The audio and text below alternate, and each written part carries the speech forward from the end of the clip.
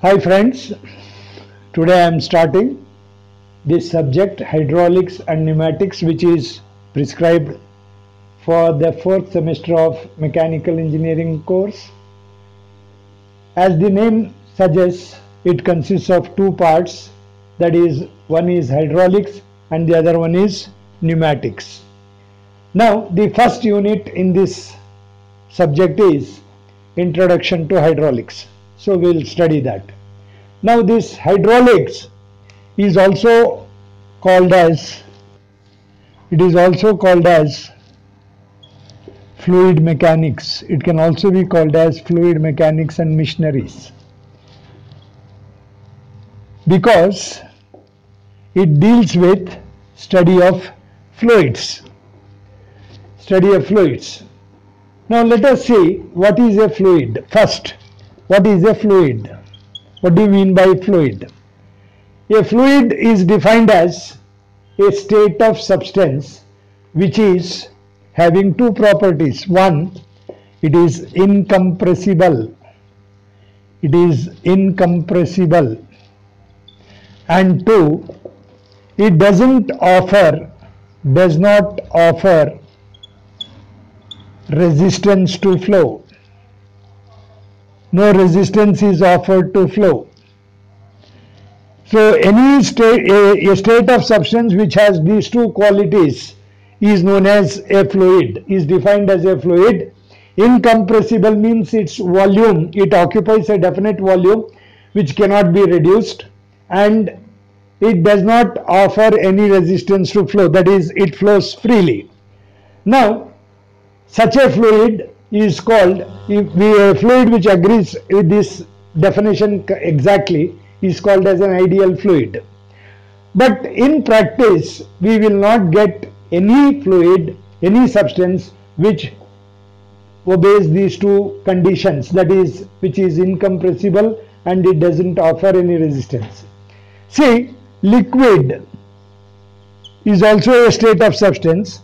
This liquid, what happens in the case of a liquid is it is slightly compressible, very slightly compressible, and it offers very little resistance. It offers very little resistance to flow. So in this subject we consider all liquids to be fluids, though they are slightly compressible and they offer a little resistance to flow, because we don't get an ideal fluid.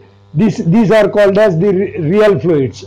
And the most commonly occurring liquid on this earth is water.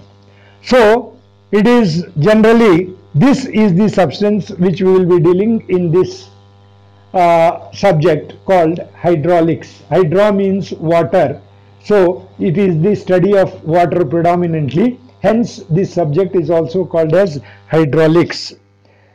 Now what are the properties of liquids? Already you have studied the properties of liquids in science. In physics, we have studied the properties of solids, liquids and gases. Right, three states of substances. So we have studied them.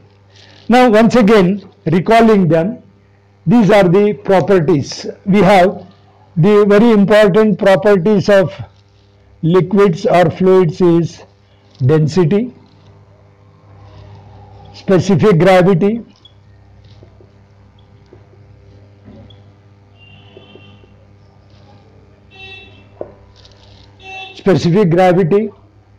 specific weight,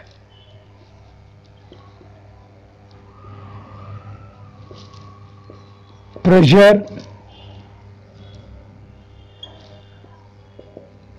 capillarity, surface tension,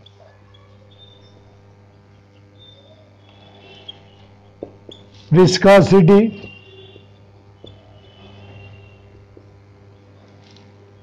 etc. These are the properties which already you have studied in physics. Now of these, from mathematical point of view, these four properties are of utmost importance to us. These first four properties are very important and you should know exactly what they stand for. Now first let us see what is density. Density is defined as the mass per unit volume. Density is defined as, density of a substance is defined as, a fluid or a liquid is defined as mass per unit volume, and mathematically it is the ratio of mass to volume. Generally it is represented in grams per cc. This mass is in grams, volume is in cc or cubic centimeters.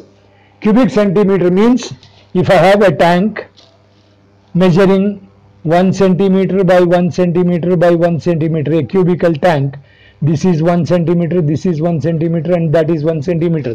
If I take a liquid in that, then its volume is called 1 cubic centimeter. 1 into 1 into 1 is 1 cubic centimeter. So what is the mass of 1 cubic centimeter of a liquid? That is known as density of that liquid. Now density of two liquids is important to us. One is density of water. Density of water is 1 gram per cc. 1 gram, that is, if you take 1 cc of water, its mass is 1 gram. This is called as the standard liquid. Water is known as the standard liquid. Then you should know density of mercury, which is chemically, its chemical symbol is Hg. So density of mercury is 13.6 grams per cc. That is, if you take 1 cubic centimeter of mercury, its mass is 13.6 grams. It is the, why we should know this is the heaviest known liquid. The heaviest known liquid, its weight is 13.6 times that of water for same volume. Right. So this is the heaviest liquid, the only metal in liquid state at ordinary room temperature. So this is these two liquids. We are supposed to remember always the density of these two liquids, that is water and mercury. Next, second property, important property is specific gravity. Specific gravity. Now this specific gravity of a liquid or fluid is a comparative property. It's a comparative property. It is defined as the specific gravity of any liquid is density of that liquid, of the liquid divided by density of standard liquid, that is density of water. Density of water. Here there is no unit for this specific gravity. There is no unit because both are densities. This will also be in grams per cc, this will also be in grams per cc. They cancel and it will have, it's a number. Specific gravity is a number which doesn't have any unit, whereas density has grams per cc as the unit. Now from you can make out specific gravity of water. Specific gravity of water will be 1 grams per cc divided by again 1 gram per cc. So gram per cc cancel and it is 1. Specific gravity of mercury will be 13.6 because its density of mercury is 13.6 grams per cc and density of water, denominator, is constant 1 gram per cc. So it is 13.6. So the difference between density and specific gravity is when we give it as density, we give it with unit, and when we give it as specific gravity, it will, no unit will be there, it will be number. Numerically the value of density of any liquid and the specific gravity of that liquid will be same numerically, only difference being that there the density, this unit is given, here the unit is not given. That's the difference. Now this number indicates whether the liquid is heavier than water or lighter than water. If the number is greater than 1, then it is heavier than water. If it is less than 1, for example, in the case of petrol, we say the specific gravity is 0.8, 0.84, 0.82, something like that. So this number is less than that of water. So if this number, specific gravity, is less than 1, we can take it that this is lighter than water. So when you put liquid, some kerosene or petrol or diesel into water, that liquid will float over water. If you pour mercury into water, mercury sinks, water floats over mercury, because mercury is heavier than water. That is the indication given by the specific gravity. Next, the third property I marked there is specific weight. Specific weight of a liquid is defined as weight of the liquid per unit volume. Specific weight, this is the third one. Specific weight, its symbol is W. In hydraulics, wherever we get W, it stands for specific weight, and it is defined as weight per unit volume. Weight divided by volume. Weight of the liquid divided by volume of the liquid. It is generally given in kilonewton per cubic meter. Kilonewton per cubic meter. This is the unit of specific weight. It is denoted by W. It is defined as the weight per unit volume. Mathematically, it is the ratio of weight to volume, and its unit is kilonewton per cubic meter. Now, mathematically, it is equal to specific gravity of the liquid. If you want specific weight of any liquid, it will be specific gravity of liquid into multiplied by 9.81. So many kilonewton per cubic meter. So, specific weight of water will be 1 into 9.81, that is 9.81 only, 9.81 kilonewton per cubic meter. If you want specific weight of mercury, then it will be 13.6 into 9.81, whatever it is, so many kilonewton per cubic meter. Now generally, in most of the problems we get water, so you must remember that the specific weight of water is always 9.81 kilonewton per cubic meter. If it is any other liquid other than water, they will give us the specific gravity of that liquid. Then specific gravity of the liquid multiplied by 9.81 gives its weight, specific weight. Right? Next, the fourth property, important property which we have to consider is pressure. Pressure.